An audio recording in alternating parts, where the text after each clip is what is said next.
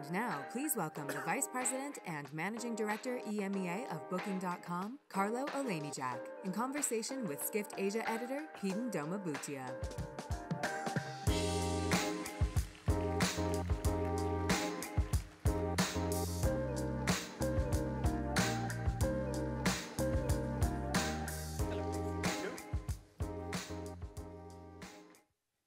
Hi, everyone. It's great to be back in Dubai.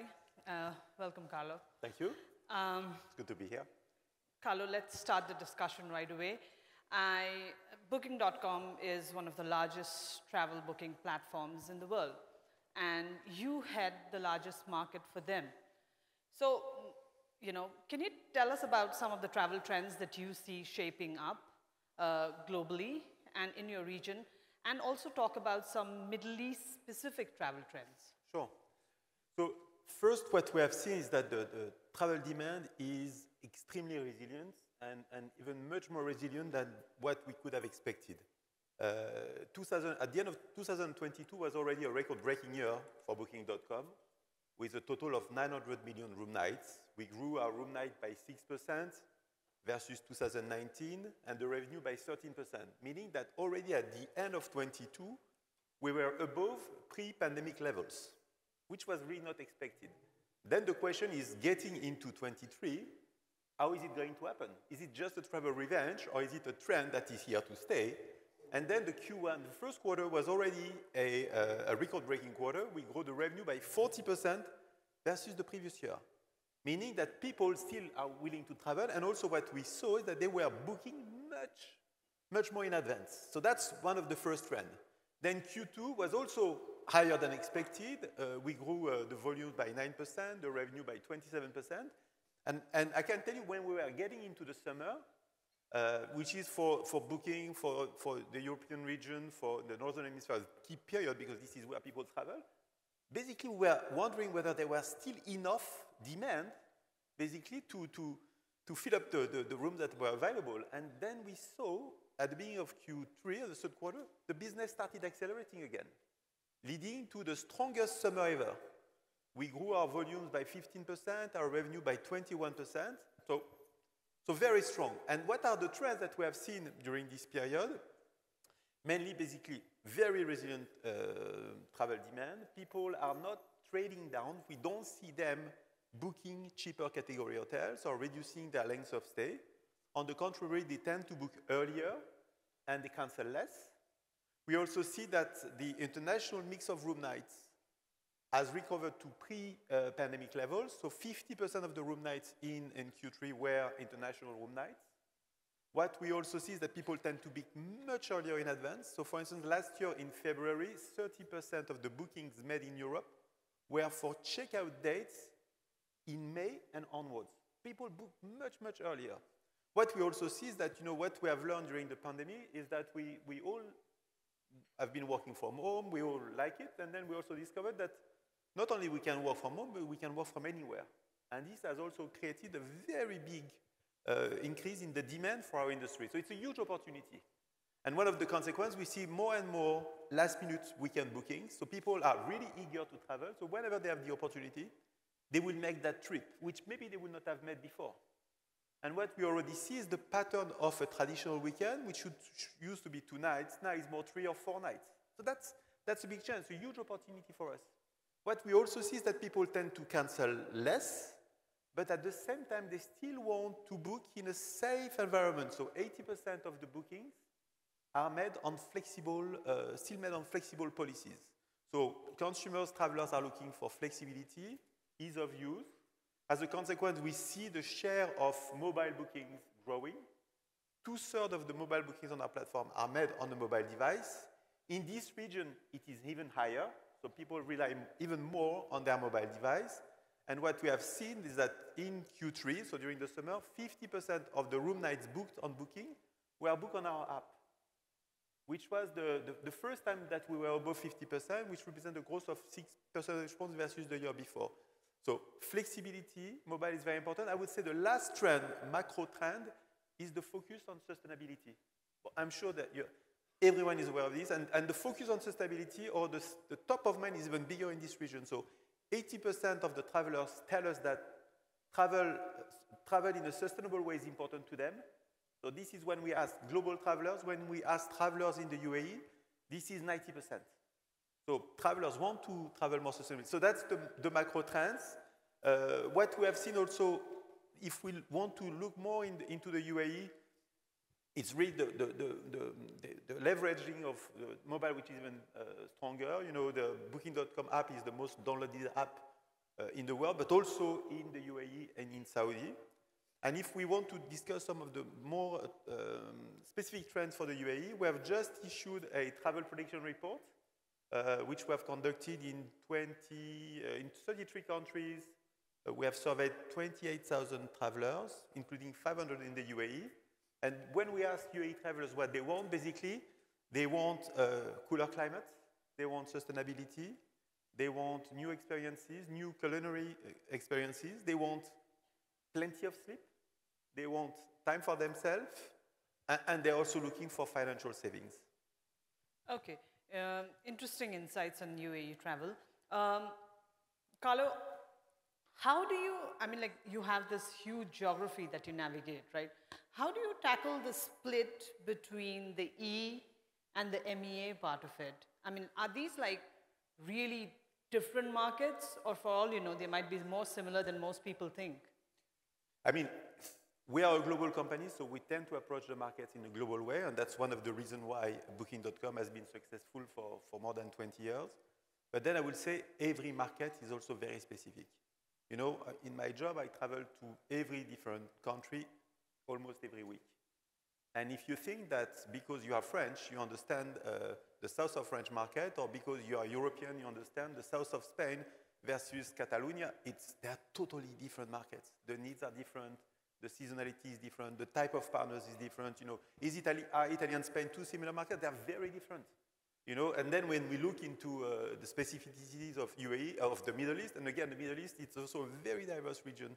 Same for Africa. So I think we always need to have a global approach to bring the value of a scalable model, but also we need to understand what are the local specificities. And I would say one of our strengths is to have a local presence. You know, we have 140 offices everywhere in the world, in more than 70 countries. We have 70 offices just in the Europe, Middle East, and Africa region. We have a big office here in Dubai with almost 40 people. And I would say that it's very important. And, you know, I always tell the teams, you know, what we know centrally and what you know locally. So don't be shy. We also need to get their input. And that's part of, you know, I would say one of our strengths. Mm-hmm. Yeah, I mean, like, you talked about how different the markets are. So when Booking approaches a new market, how do you look to localize yourself to those newer markets? And how do you work towards demand generation from these markets? Yeah, so I think that's very important. What people, you know, what our partners want from us is basically to bring them demand, to bring them incremental demand. So what we do, so we have a global approach, but we have a global approach that is, which I would say localized, you know. It's global, but also very much localized. So we invest currently in more than 20 different marketing channels. So performance marketing, SEO, metas, remarketing, messaging, push notifications, sponsorships, brand, PR. So more than 20 different marketing channels. And we have a dedicated team of 50 data scientists, engineers, artificial intelligence specialists, whose job is only to build up a pipeline of demand for our partners and to increase conversion, to improve conversion. And we have 3 million partners in the world. So it's a lot of work to do every morning. So that's their job. And what we do is that basically also using our machine learning models, we can identify what is the level of intent of the different travelers. And then the question is to use the right channel depending on the level of intent of the travelers. So for high-intent travelers, we'll be leveraging performance marketing search channels. For medium-intent travelers, basically, we're going to leverage digital media, advertising, but also app acquisitions. And for low-intent travelers, we'll basically be mainly leveraging brand campaigns, PR, social media, sponsorships. You know, we very recently sponsored the Cricket World Cup in India, which has tremendous impact. We'll be sponsoring the Euro in Germany this summer, which is also very important. So basically, this is how we have a global approach, but with local relevance. Yeah, and you also mentioned about AI, right? And I want to talk about, you've launched this beta version. I think we have a video as well, the beta version of your AI trip planner. So tell us a little bit about it, and also about, is this the future of travel search? And are we saying goodbye to Google now? Okay, so I would say, talking about AI and what we're currently testing. So our mission at Booking.com is very simple, is to make it easier for everyone to experience the world. And the question is, how are we going to do that? So basically, our mission is to build a connected trip and to make every trip a connected trip. So how are we going to do that? Basically, the idea is to integrate or to aggregate all the different trip verticals. So not only accommodations, which we are known for, but also flights, car rental, rides, and attractions. And, but also, the idea is also not only to aggregate these elements, but also all the different components of the trip. So also the traveler actions from the search stage all the way to the actual experience of the trip, but also the traveler preferences, including their past trips and current preferences, to be able to personalize our recommendation. And also the idea is to connect the trip with our partners, with the places and the communities. For instance, by proposing more in-trip experiences, and also by facilitating more sustainable travel choices. So that's the vision. And I would say the next step of the vision is AI. AI will play a very central role in this vision, because we think that AI is going to help us accelerate the implementation of the connected trip, improve the customer experience, improve the experience of our partners, basically by helping the travelers in the upper section of the booking funnel to get more inspiration, to be able to discover new facilities, to be able to identify hidden gems that they're going to be using. So that's really how we are going to use AI. AI is a way to increase the level of customization, the level of personalization that we can bring to our customers. But it's the very early stages, but we're quite lucky because we have been leveraging AI, machine learning models for quite a while already.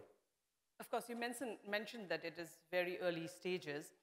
Also, we discuss a lot about human error. There is something called the machine error as well, right? I mean, like, has it made mistakes and sent, say, for instance, if I want to travel to Austria, somebody wanting to travel to Austria, has it sent them to Australia? No. Yes. So again, I would say that's why it's a beta. That's why we are testing. You know, at Booking, we have a culture of experimenting. So we test, learn, fail, test again, learn, fail, and move on. And I would say with any new technology, we always need to use these new technologies in a very cautious way. Also to make sure that we protect the customers and that we do the right thing. So we are testing. What I can say is that the first results are quite positive, and we see a positive impact on the overall traveler experience. But the objective, you know, the vision is very simple, make it easier. We want to make the trip a seamless experience. And we know that if we manage to delight the traveler when they are on their trip, when they are using their services, we will increase their loyalty, their retention, and this is how we are going to be able to make a difference. And what is the data that it's trained on? Is it like open web or Booking.com? So basically, we are combining our own proprietary data with generative artificial intelligence, basically to inspire the travelers at the early stage of their trip planning. Okay, and what are your learnings, some of the learnings from the beta version, developing the beta version? So it's still very early stages. What we can tell is that it has a positive impact on the traveler experience. They use it very much to find new ideas, to find these places, that maybe they would not know, to also identify what they can do in the different destinations. But it's really changing the way they plan for their trip and the way they search, which is quite interesting. And again, the end game, and I know that for everyone who is having a property and is welcoming guests, what we are all trying to do is how we can customize the guest experience. And what we are trying to do here is to customize and personalize the guest experience from the very early stage.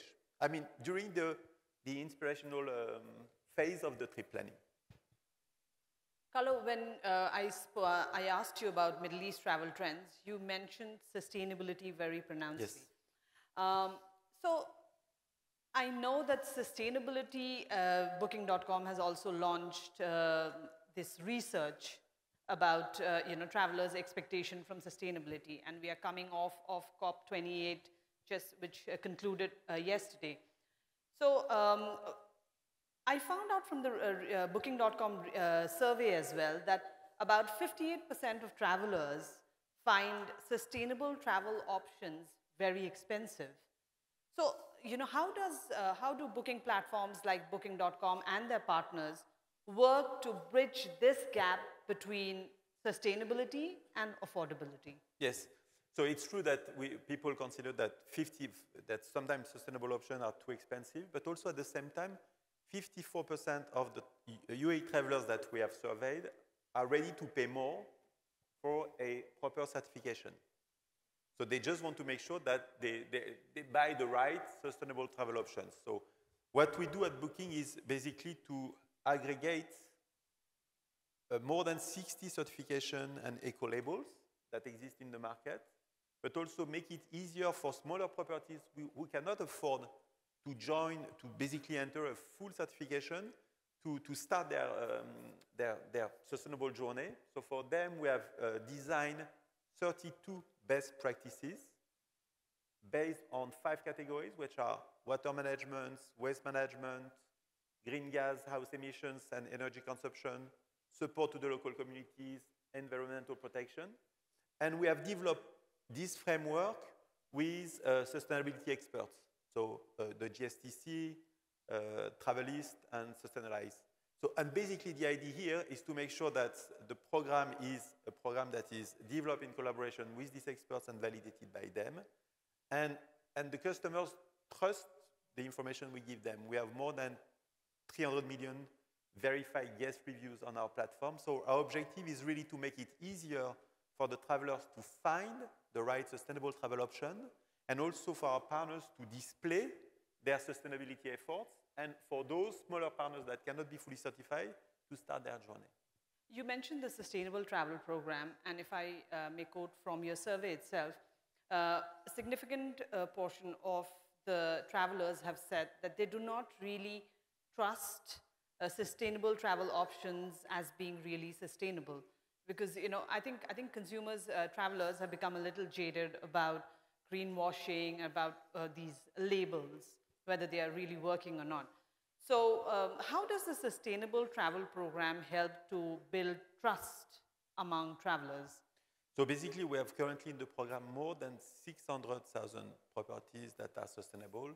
And by providing this information, by making it transparent and accessible, and when this is done by a trusted platform, this is what we can get. And also what we know is that at the end of the day, when you are a digital platform with a global footprint, people have the opportunity to express their views. So which means that if they don't receive the sustainable experience they would be willing to get, they will claim it. So that's a way. And so basically, travelers trust Booking, but travelers also trust other travelers using our platform. That's how we have a role to play there. And I think as a big online digital platform, we have a responsibility to promote more sustainable travel. This is why we are doing it, and this is where we see the Carlo, value that we can create. when you talk about responsibility, would you go so far as delisting or deranking certain properties if they are non-sustainable options? So basically, what we would do, if, for instance, if a property has listed a number of attributes that are basically not happening, we will certainly remove the sustainable label from this property. So we have a mechanism to audit these properties. We also get the feedback from our travelers, and basically what we're trying to make sure is that every information that is shared on the platform is the accurate information. Also, Carlo, when we speak about sustainability, there are these researchers and surveys that talk about the fact that, yes, customers want sustainable travel options. But do you have actual Booking data showing consumers choosing sustainable travel options, even if they are expensive? So what we know and what you all know is that there is always a gap between what we say, all of us, and what we actually do. But first, what we need to do at this stage is to educate.